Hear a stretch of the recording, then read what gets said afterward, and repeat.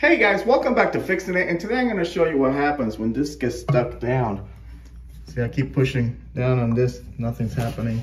I pull up on it, nothing's happening. So first thing we got to do is look down here and see what's up.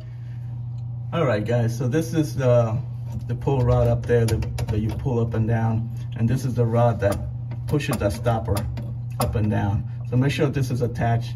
This one is. So the next thing you want to do, because there's probably something wrong in here, so just unscrew this.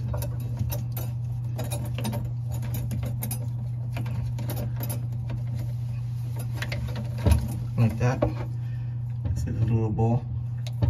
And just these things, you squeeze it, pull it out. Okay. Alright, I'm just gonna pop this up. Alright. So see what happened? This piece broke off the rod.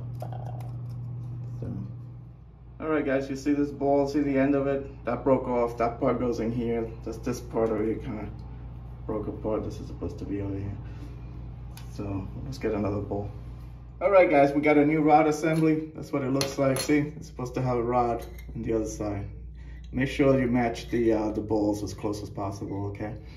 It comes with a new one of these things, and I'm gonna reuse this piece, okay? Alright guys, when you insert this back in, make sure it's facing like that. Don't put it sideways because the rod has to go through it. So we're just gonna put it straight down like that. You need to, I'm gonna insert this first. And make sure it goes, you feel it go inside the stopper there. And just tying this by hand. Okay, now this piece, I'm gonna put it in here first, and then it goes through the rod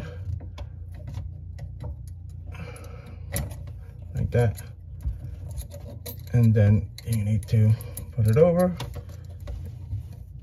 and put it on the other side of the rod. So just squeeze it, put it through, slide it where you need to, make sure it's straight up and down. Okay, let's test it out. All right, guys, we're gonna test this out. Let's see. I'm gonna push down on this thing. Pull it. All right, works good. So I hope this video helped you out. Like and subscribe. Talk to you guys later. Take care.